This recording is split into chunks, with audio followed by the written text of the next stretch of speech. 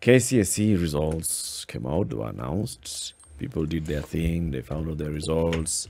Been waiting now to get the admission letters into the various universities and colleges and all the tertiary institutions. Some of their choice, others not of their choice, but circumstantially they end up going there. What is it that talks about making the right choices for university? We've had this conversation before, and the lady with whom we had the conversation is back. Dr. Agnes Wahome is the CEO of the Kenya Universities and Colleges Central Placement Service. We call it KUCCPS. KUCCPS. What do you call it? KUCCPS. Okay. The C's are silent. Yes. KUCCPS. No, KUCCPS sounds better. KUCCPS sounds Yeah, nice. but Yes, make sure that the C's are there. Yes, College and Central. Okay. So, KUCCPS. How are you doing at KUCCPS, though, Dr. Wahome? Oh, we are doing well. Yeah. A lot of changes in the way we are doing our things. Yes, we got the results from NEC. And in less than 3 weeks, we were ready with our systems to get our students start applying. So the speed with which we have prepared this time has been amazing. And we hope to get the students to know where they'll be placed again by end of June. This is again, record time. It has been taking months. So, to calm the anxiety of Kenyans, I can assure you by the time we go into the elections, everybody will be knowing which institution they're going into. So by end of June, Yes. you'll have done it. Yes. Just take us through what happens. So NEC releases results. Okay, let's start before the Before release of there the is- results. Okay. You've gone into Form 4. Okay, you've gone into secondary school. Yeah. Form 1 and 2, you choose the subjects that you want to study. Yeah. So you need to already start thinking about the career because the course is guided by the subjects that you do. So we start career guidance from Form 1 and 2. And as we do this, we guide them on the subject selection. Then Form 3 and 4, we start the discussion on your career choice. Exactly what career do you want to go into, which institutions provide this training, and what are the areas of employment or self-employment that you can go into based on the subjects that you have been taking. And then at the same time in Form 4, we open the system for them to start making their, I would call, preliminary choices. So as they are being guided by their career teachers, then they select the programs they want to go into, and that's what we call the center application. So once they do this, and they sit for the exams are out, we open now the system for fast revision, which is what we are doing now. Okay. So there are those who made their choices while in school, at the center selection, and then they will revise in this time that we are open. So we are open for 2 weeks for revision of those choices, and for the ones who did not make their choices while in school, this will be the first time they're interacting with the system. And then after we open for the 2 weeks, then we do the simulations because it's very competitive.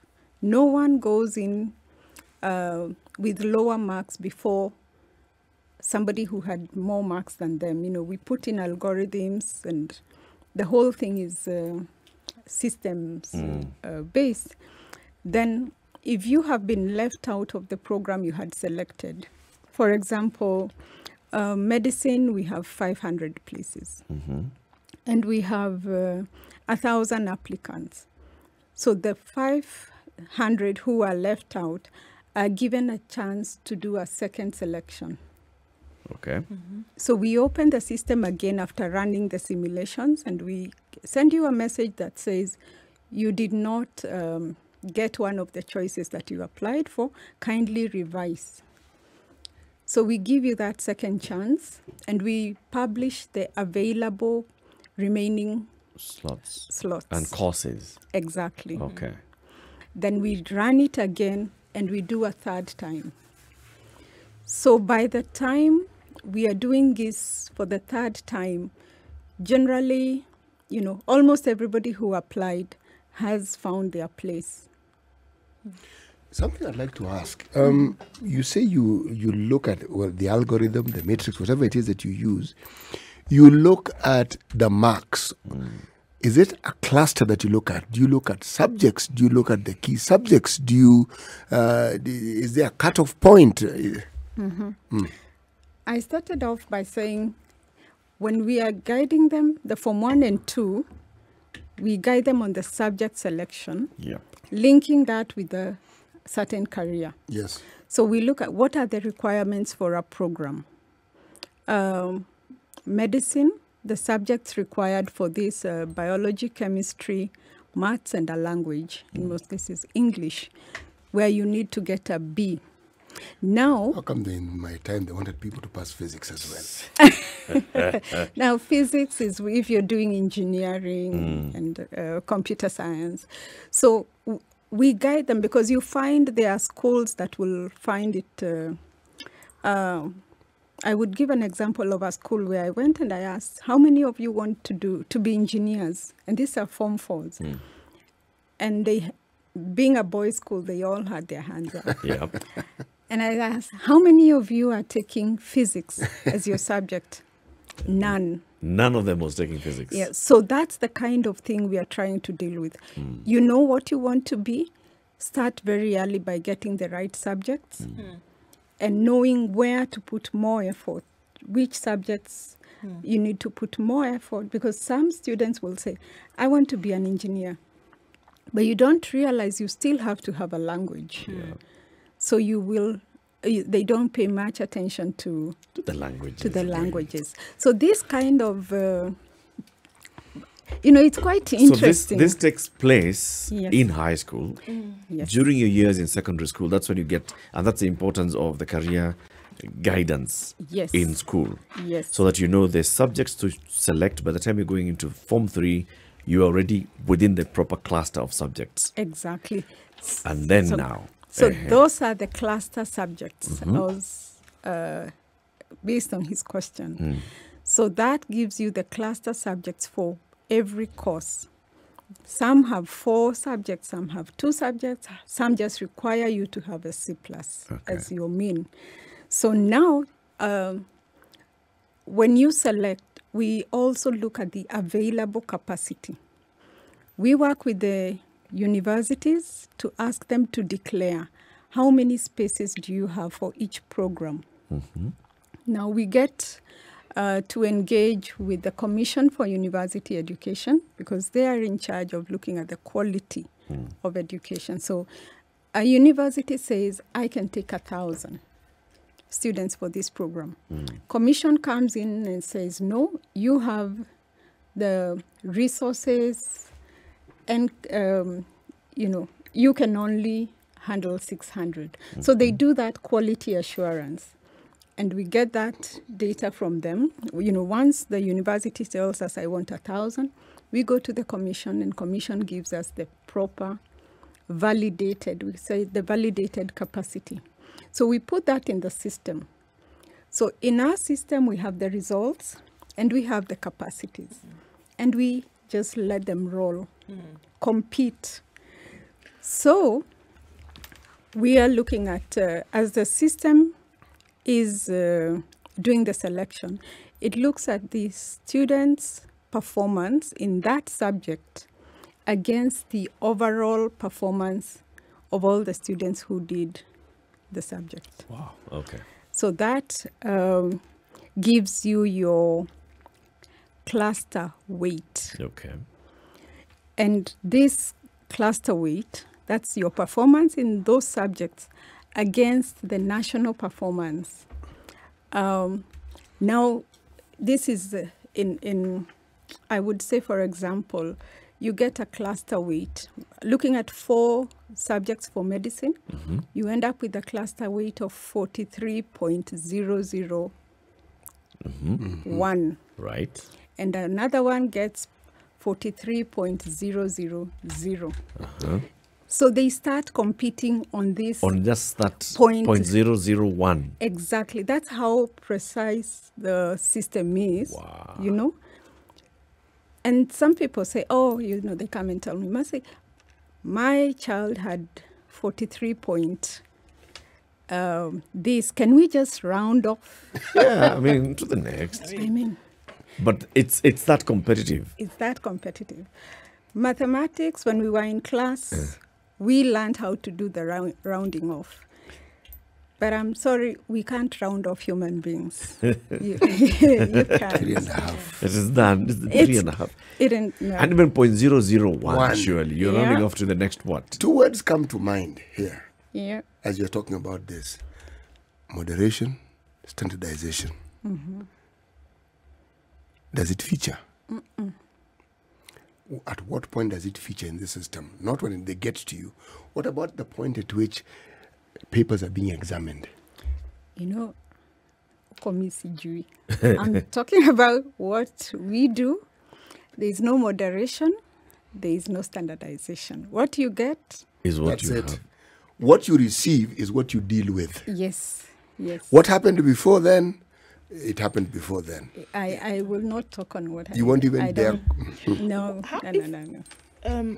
Doctor, if you were to compare when you first opened the system and the number of students, be they in Form 4 before their final exams, start to make their selections, because you said they're allowed to do that. Yeah. After the results come out, you open the system again. What's the percentage, or what's the difference in numbers between those who apply while they're still in school and those who wait until after they've seen the results of their exams to then apply? A lot of students, I would say 90% say, let me see what I get first.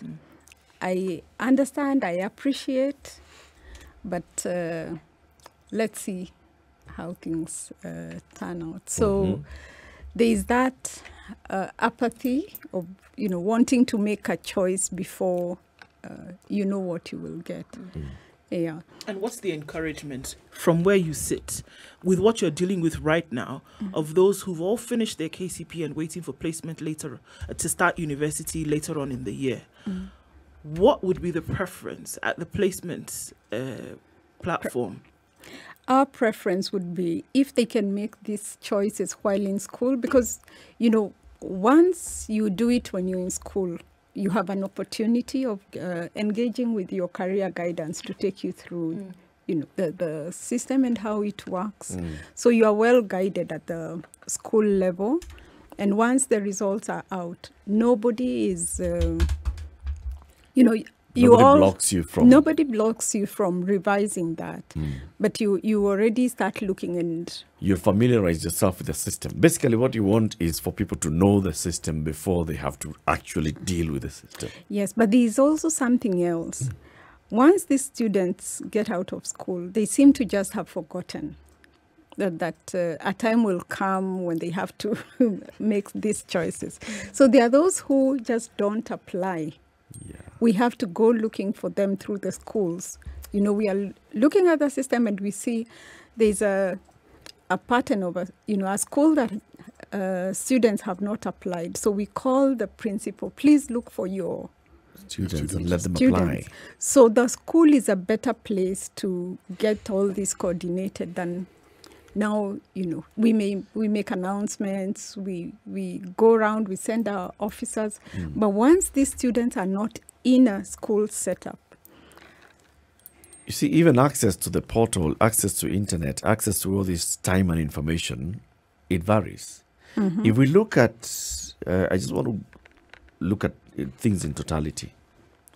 How many in total university slots do we have for all courses, university level? currently we have 207,000. That's 207,000 available university slots for the various different courses. Yes, and And at the end of, like, in this year's KCSE, how many qualified with university entry grades? We had 145, but 144,000, I think 600 are Kenyans. Yeah. So we have more slots than the number of students who've actually qualified for university. Exactly. And we now, even beyond this, we have the colleges, the tertiary Yes, colleges. we have the tertiary colleges that, and we encourage students who make it to the university, the C+ and above, to also consider. Another question, sorry, City. Yes. In the center application, this is the application before KCSE. How many people apply for this particular year? This particular year, we had, out of 10,000 centers, we had about 2,000 applying. So you only had 2,000 people who have applied? No, schools. Out of this, well, 2,000 schools? Yeah, this would give you slightly less than 100,000 students. Slightly less than 200,000 students. It was 100 and something. Okay. Which is still not good. It's not good You'd at still all. want more, because you're talking about 200,000 out of a million. Well, About 800,000 Form 4 candidates. We are talking about less than a quarter. Okay. I hear these numbers, and I can understand. I mean, the last couple of times we've spoken with you, I mean, looking at, obviously, there really isn't enough for everybody to go around. I mean, and that's what we are looking at right now, that we will be in a situation whereby we have more numbers in terms of humans than there are spaces for entry into university. So what is then the encouragement if there's not enough space? And is this now the recommendation for, TVETs and things like that? No, we have enough space. There are more spaces We than have those that have more qualified. spaces than the students who have qualified. And I think it's a good problem. Okay, that's a good problem then, yes. That's a good problem. Yeah. But with a disclaimer, please, we are not saying that everybody who got C+ and above should go to the university. Because if I look at the TVET programs that we have engineering, for example, a diploma in mechanical engineering. If that student who really wanted to do engineering but ended up with a C, is unlikely, C+, is unlikely that they will go in as a government-sponsored because they need to compete with the A's. Yep. So if they still have the maths and physics, they can start at diploma level, then proceed to degree and still be registered in this country as engineers. Yeah. Can I take a step back? This example that you've also given about going to this school and hearing from these young men that they obviously have not taken the prerequisite course for this next course that they want to take appears to be a problem. And knowing that students should be working with their career counselors, for example, or their guidance counselors in terms of this selection, then does your office insist on that connection between the student and the counselor, the guidance? Because it kind of doesn't make that you want to do a course like engineering, for example, and you're not taking on the physics. Even if you didn't know, by the time you had the sit down with said person, then they should have been able to look through and say, well, if you want to go into engineering in the next 1 year or so, or 2 years or 3 years, because this is at Form 1, Form 2 level, then physics amongst your subject clusters must have been lined up. Exactly. So that means there's some lack of communication or lack of knowledge or awareness at that sense. Or what do you see to be the problem? Because it then has a direct impact on the placement. Yes. The gap here is when the teacher doesn't also understand. So we have a program for career teachers where we train as KUCCPS. One of our responsibilities is to train these teachers. So we have a very vibrant program for teachers, but we are looking at it that moving forward, we don't want a situation where the teacher is already in practice, and they're having to go back to learn these things. We want it to be part of the training. When a teacher is training at the college, then they are getting these skills. And as we speak, we have a team working in Naivasha as we speak with the PS curriculum development. This is Professor Fatuma Chege, that are working on a career handbook. We've had a career book for the current system, but we are working on one for the CBC, because this now will start at grade 7. The class that is now doing their exam this year, this is grade 6. So they will be going into grade 7, and we are preparing the handbook that will be used by the teachers who will be teaching these classes, and also for parents to understand. So it will be a handbook that is part of the books that you actually get into junior secondary with. Once you get into junior secondary, the teacher must provide career guidance as a prerequisite. Yeah, so we are working both, and I think the most, what I'm seeing as a space that will be very interesting is how do we get the parents to also understand. That's a tough one. Let's talk about that after the break. This is the Situation Room, the only way to start your day. Wahome, the CEO of the Kenya Universities and Colleges Central Placement Service, KUCCPS. We're talking about university and colleges selection. Yeah, we'll get there. When you're in the room, it's KUCCPS. KUCCPS becomes KUCCPS. Something I wanted to ask, if I may. The 207,000 spaces, are they in public universities or just all universities? In all 70 universities. Private and public? Private and public. We have more than 70 universities in the country, but the option to take government sponsored students is left the university. So we have universities that have opted not to be part of the program. This is Strathmore, USIU, Aga Khan, and others. So the 70 are 39 in public and 31 private. Yes. Okay. You mentioned something just before we went to the break, and looking at the involvement of parents in these selections, for me, seems to be at the very crux of the matter. Because we have a lot of declarations by parents. Look, I want my child to follow in the family line of the great legal, expertise, or the great legal brains, as you've said, or the great medical doctors that have existed. And we find that a lot of times, a lot of pressure for selection for students comes from their parents without realizing that they may be making truly a wrong choice in terms of what they want to do later because of this pressure that comes from parents.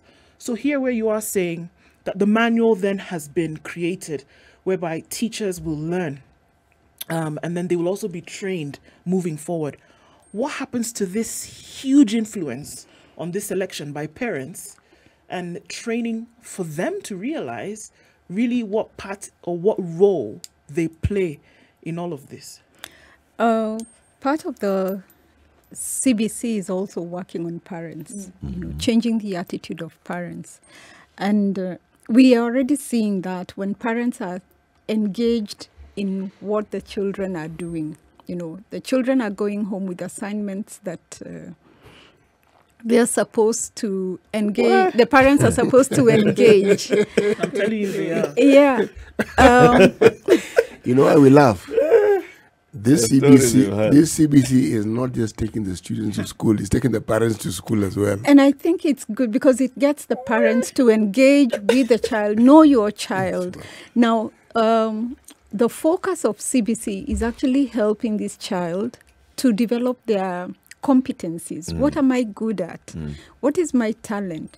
So how do you just leave that responsibility to the teacher and not the parent? When you give an assignment to this child and they have to work it with the parent actually starts identifying alongside the teacher what this child is good at is or good has at. good interest in. So we are just at the formative years. You know, we are dealing with the first ones up to grade 6. So as we go to grade 7, 8, and we start talking about career guidance, they will now not engage with the matope and everything. They will be at the level where they will be engaging on careers. Yep. And having that discussion with their with their children. So, you know, I think it's a journey, but it's a journey that we're getting there. And I think like you're saying, it's a journey in the right direction. A lot of responsibility had been left to the teachers, and the teacher is able to know this child clearly cannot do a certain program. But when now the results are out, you find that, and the student has performed very well. Like she said, you already start saying, this is the path I want you to take. And you have no clue what their interest is. The teacher knows the child more than you do. That's where we are moving away from. Yeah. You know, I was just remembering a story was given last week of somebody's experience with CBC. Went to a wedding, sisodas are being served.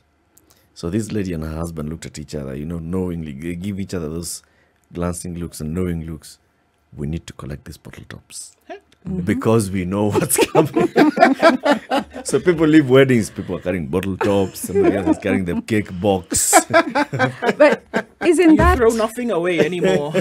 But isn't that nice? You know... Hey, surely. Because as a Become scavengers parent... at other people's weddings. No. As a parent, you start realizing, one, you have to keep the environment clean.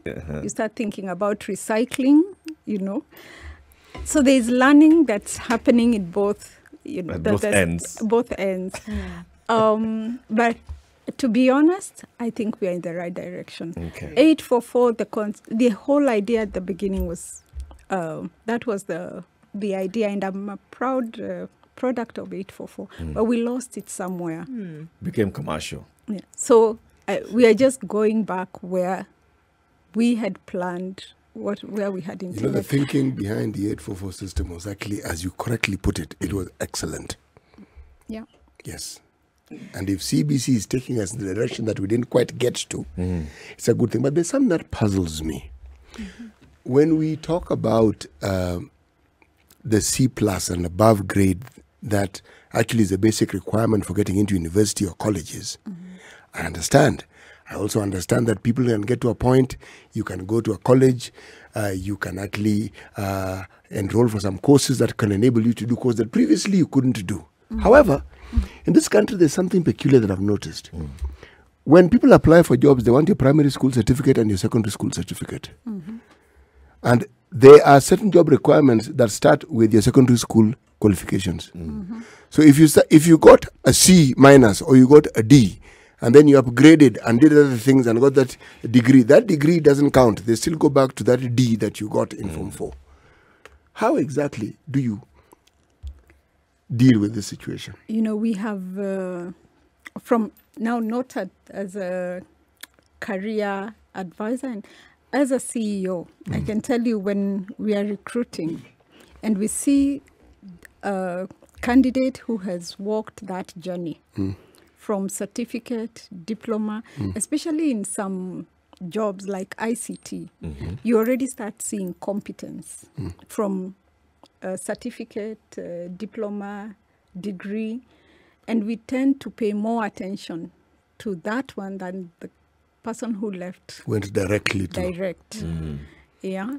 So... Show something about their character as well. Exactly, the resilience.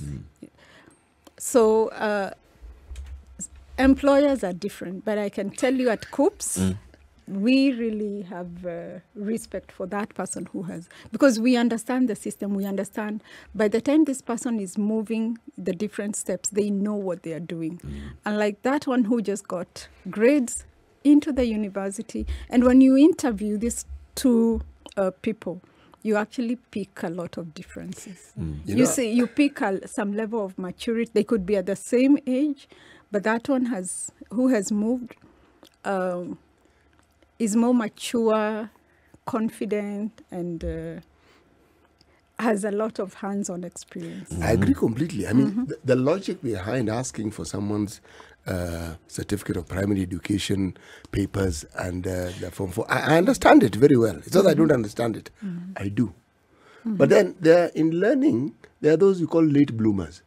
There are people who may not seem to do well in primary and secondary because they are otherwise engaged with more important things like playing instead of actually studying. Okay? Yes. But when they actually bloom and blossom, they are a wonderful sight to behold. Yeah. Now, I am arguing this. Does our system really take care of this? Because the end product at the end of the day, even if you're qualified, you need to be able to do something with it. And that takes us to the employer. Yes. And there is an issue there. You said beautiful things and then no. The end. Yeah. Yes, the employer looks at that, and it's unfortunate. But I believe employers are people who have studied human behavior. We hope. Yes, HR professionals study human behavior. And they We should be able to we argue hope. from that perspective. But I want us to go back to placement, Please. please. So we are talking of university, but I want to focus a little more on the colleges. The colleges. Because we have students who get E. And they could be those that you're talking about. And unfortunately, we tend to, just look at them as failures. Anybody who got an E, really, they're seen as they wasted, anaitwa ng'ombe and everything. But this, we have seen them come out to be very interesting people. Last week, I was in Kiandutu with the CS. And as we were going round, I met this gentleman and, the local chief, actually. And we were telling him, please help us get these students who did Form 4 and they got E's and D's and they feel like their life is over because they can be sponsored by government to do the Tibet courses. And he said, you know what? My son did plumbing and now he's working in Botswana. So it means we can even export labor. And this is the D and the E student. But can be skilled. Yes. Okay. And they get how many slots? Now that we talked about 207,000 university slots, how many slots do you have for colleges and TVETs? We have about 350,000. Okay. 350K. Yes. Now, these are the colleges mainly under the Ministry of Education. The national polytechnics like Sigalagala, Garissa. But we have colleges that are outside of the Ministry of Education that we are placing. The Kenya Mass Communication, Kenya Wildlife, Marine Academy in Mombasa. We have the KRA, the one run by KRA. You just talked about KRA. Yeah, so 190 institutions. These 300,000 are in the 190 institutions that KUCCPS is working with. And we'll really encourage more ministries. Yeah. We have Water Institute. Yeah. We have in Italy. We would love to place in KMTC because we get a lot of inquiries. So we encourage other ministries to have their colleges on our platform to encourage, even to help the students know what is out there. How far does it, excuse me, how far then do you go beyond encouraging other ministries in terms of putting this communication out there? Because this is a brilliant story you've given of this gentleman who, studied plumbing and now gets a job in Botswana. The other day I was telling the guys about a fellow that I met who works in the Netherlands and he was here on holiday and he's a painter. I'm not talking about exotic Mona Lisa painting. I mean, he paints houses. Yeah. right? For a living, and is able to then come on holiday every year kind of thing. So it's not the menial labor that you talked about that people would normally look down upon. Yeah. So these things are possible. And so that story that you've given about a Kenyan who has been able to do this, so then how far does your communication go beyond the placement and say, look, guys, the career is very possible with you attending these colleges and mastering a skill, and then because you're educated, probably many would argue, probably better skilled because you're into the nitty gritty than somebody who's gone through a university course, right? So is it more than just encouraging other ministries to place their colleges on the platform, or saying, look, guys, apply for these courses, let us place you here to gain these skills, because there's a promise of a fulfilling career? Yes, we do that. We've been working very closely with the Marine Academy in Mombasa. You remember we had a big conference on the blue economy. So from that time, we realized as KUCCPS, there are opportunities that we have not explored in this country. So we engaged and actually drew out an MOU with Marine Academy. So we've gone there, we've looked at the courses, we've marketed them, for the institution. We have interviewed the students who have been there so that they encourage other students. And I can tell you today, Marine Academy is a different place. There is the face of Kenya in that institution. Because before they just had the, locals. The locals applying. Yeah. Because only the locals knew of the existence of this college. Exactly. Right. So now it has, it's a vibrant place with a mixture of Kenyans. But interesting still is that the companies that go there asking for trained staff, the college still can't satisfy the demand. That's interesting. Okay, as we conclude the conversation today, so what are the current steps? You said after the KCSE results were released, you opened the portal for the first revision for 2 weeks. Are those 2 weeks over? Up to 2nd of June. Up to the 2nd of June. We close on 2nd of June. Then we will run the simulations for a week. Then open for another week for second revision. Simulate for a week, open again. And by June, end of June, before the 30th of June, everyone will have known where they've been placed. So this is the time for people who did their KCSE to go onto the portal. And if you'd like to select a new course based on the outcome of your exams, you can do that now.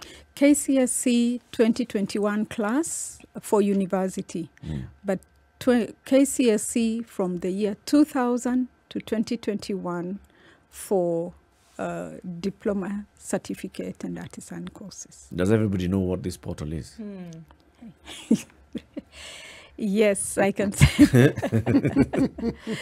Yeah, our students are very tech savvy now. Wait, these are the ones, only 100,000 applied. No. There's 700,000 I who can did not tell you- interact with this system. No, when we open the system after the results, the picture is very different. How many? We get, actually last year, the ones with C+ and above, we had 97% apply. Okay. Yeah. So they know how to So access it. Yes, and the TVET ones also. And then we have centers. We have our Huduma centers countrywide that are out there supporting the students. We have the institutions, the training institutions themselves assign officers who help the students apply. So they can go into any institution, a diploma, university, and they will get assistance on how to apply. Okay. But we are now looking at the cybers within the Huduma centers. We know a lot of our students apply through cybers. So we are working now with cybers countrywide to ensure that they have the skills, they understand on how to do this, which is also an employment for the cybers. Young people in the cybers. How long should it take? How long should a process take from logging in to doing your thing to submitting? it should take you at most 10 minutes. But unfortunately, our Kenyans, they wait until the last minute. And they keep asking, watu wanafunga lini? Watu wanafunga lini? And they jam the system on the last day. Just like KRA. Yeah? So I don't know what we'll do about That's that why it's culture. called the deadline. You wait for the deadline. The deadline and ask for another one. So we should keep shortening that period.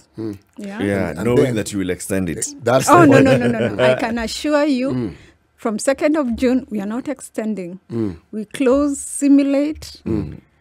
If you don't do it in the first round, you will wait for the second. Yeah. no extension. No. extension. You'll essentially wait till next year. So, No, if you're Daktari. for university, you go to module 2. Thank you very much for joining us this morning. Come again soon and let's have these conversations. Dr. Agnes Wahome is the CEO of the Kenya Universities and Colleges Central Placement Service, KUCCPS. Thank you for having me in the studio.